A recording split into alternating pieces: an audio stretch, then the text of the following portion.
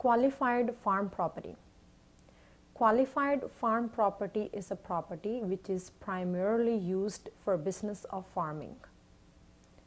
Now, if you sell qualified farm property and you have a capital loss, then the capital loss can only be deducted against capital gain from qualified farm property.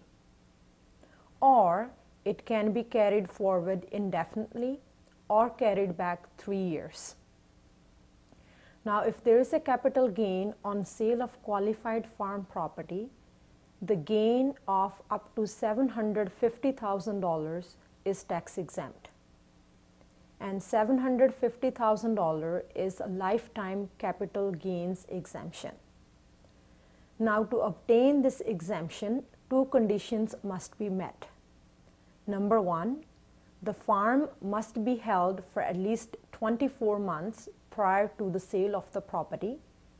And secondly, within those 24 months, the farm was actively used to produce farm income.